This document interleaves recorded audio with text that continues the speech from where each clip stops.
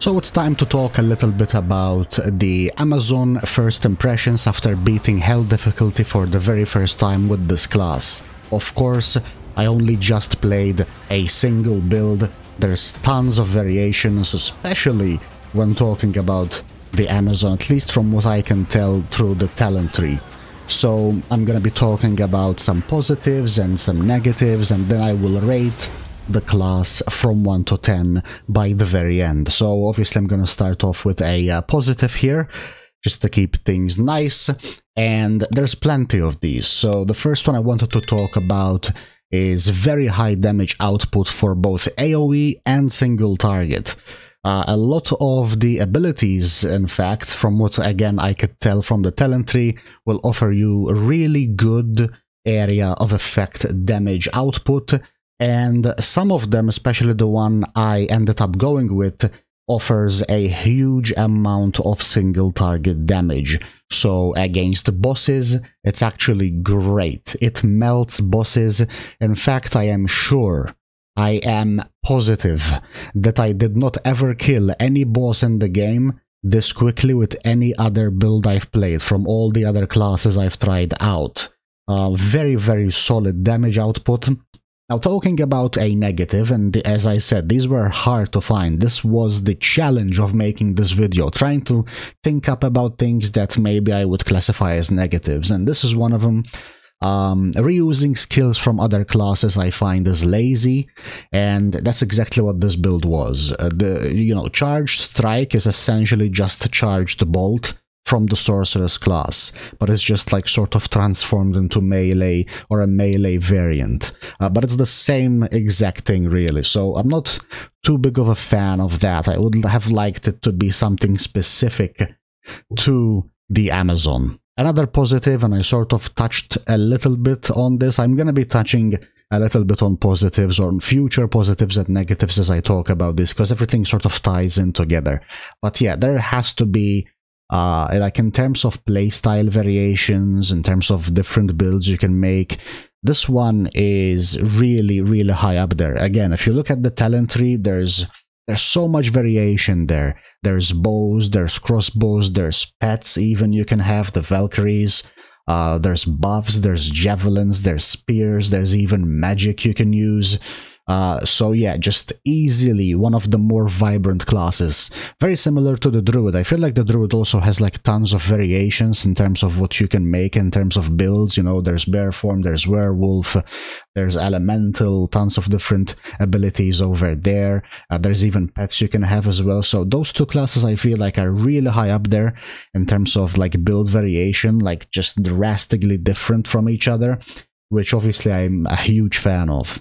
A negative that I, sort of have to mention, of course, is just the huge damage downturn between damage types to deal with immunities. So, if I was to look at like the section for javelins and spears, most of that is pretty much like lightning damage. There's a little bit of poison you can pick up, and there's a little bit of physical even, but the damage output that those two have to offer when compared to the build I chose is day and night. It's not nowhere close to the amount of damage that I was able to pump out, and the problem with that is, well, obviously I am just talking about the javelin and spear size, because when I was looking over at the bow and crossbow section, it seems to be mostly like cold and fire damage there. So there's other obviously damage types you can pick up, but you can't really be bow, crossbow, and then spear and javelin, right? Because of the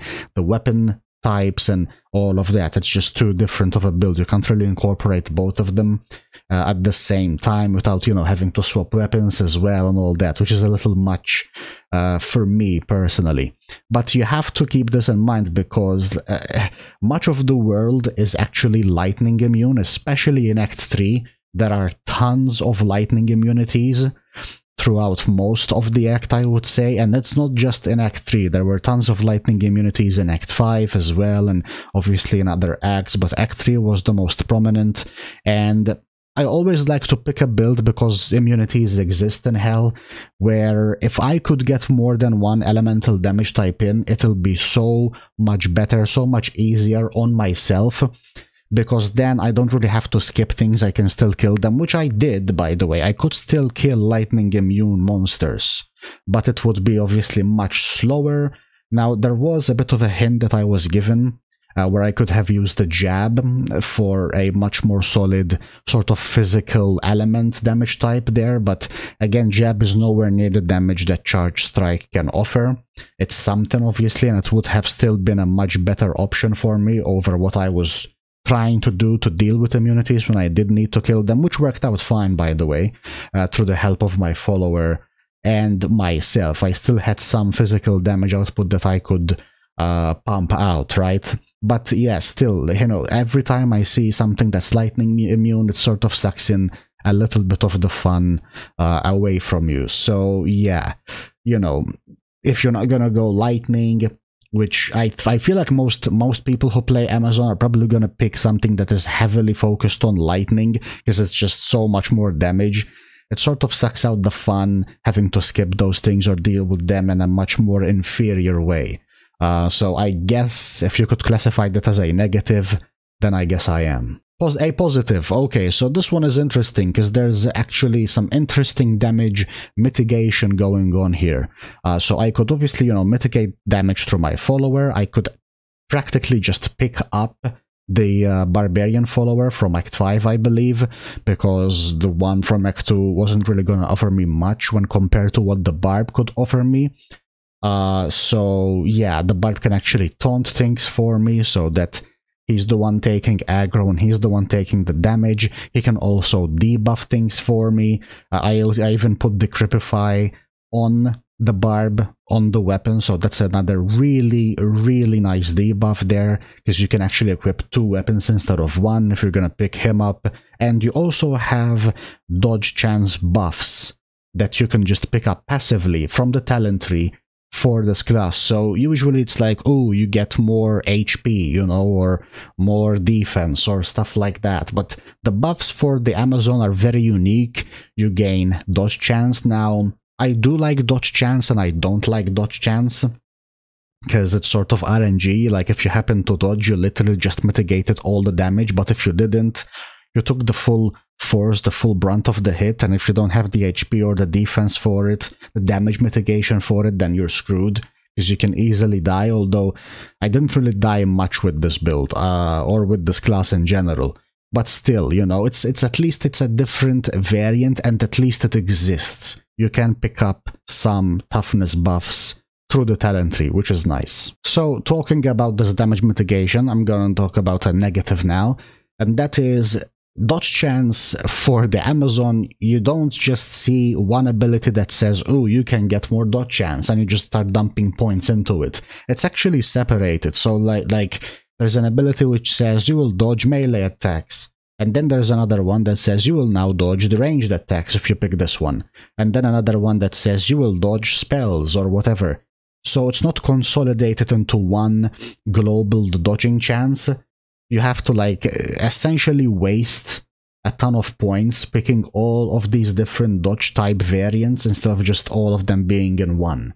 Now, for me, it wasn't as bad because I only just invested 1 point into each, and then because I had +2 skills, I still ended up getting like 9 points for each. But if you wanted to take these seriously and like max them out, especially if you're going for a Valkyrie setup, a pet setup, you have to actually max these out because they buff your Valkyrie. So if you're gonna be focused on that, you're gonna end up picking all of these up, which obviously the dodge chance affects you as well.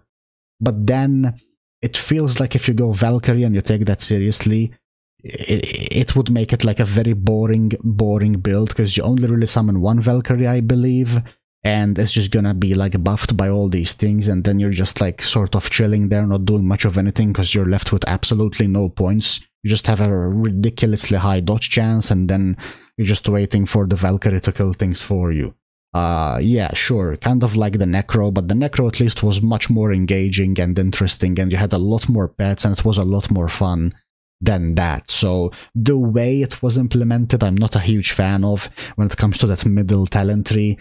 It's, I don't know, it's a bit wasted, I feel like. I feel like they could have made different buffs there instead of just playing this gimmick around the dodge chance, which was a little, I don't know, weak, I guess, if I'm trying to be polite here, a little weak in terms of like creativity and originality there, but again, a very old game. You can't expect too much in those terms.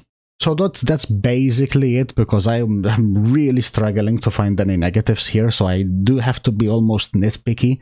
But as a conclusion, I'm gonna have to say, like, this was easily the best boss killer build I've played so far. As I said, AoE is solid along with skill variation, and I have to admit, having found that unique javelin helped me out tremendously, because without it my time would not have been as smooth, since you have to have specific weapons to be able to use certain abilities, which I guess you could classify maybe as another negative, but it does depend on how you look at it, because it's also very interesting and unique. You know, a very unique way of doing things. Like, if you want to cast a spell, if you want to do this, you want to actually use this ability, you have to equip this weapon. It only works when you equip this weapon, right? So it's a bit different, and I do like that, but it can also be annoying that you can't really use it without this weapon type. So it's kind of like a 50-50 mix there. I'm like neutral about it. I don't really like it, and I don't really dislike it. I'm neutral about it. It's like, okay. But the fact that I actually did get that unique, and it was so powerful, I'm sure that helped out tremendously, especially, of course, in damage output. Because if I didn't have that, I would have had to go with, like, you know, whatever javelin I would have got, which would have been probably like a normal item, and I would not have been, I think, that powerful. I still would have been powerful enough to beat hell, for sure. But as quickly and as efficiently, maybe not. Now, obviously, for the moment of truth here, my ranking from 1 to 10 is a 9. Yeah, a 9. So this ranks the highest out of all the classes I've played so far. So that means that it can only be beaten by the Paladin. And I doubt that will be the case, although I'm not too sure what I'm expecting out of the Paladin. I still haven't looked at the talent trees or anything. Still haven't worked on that.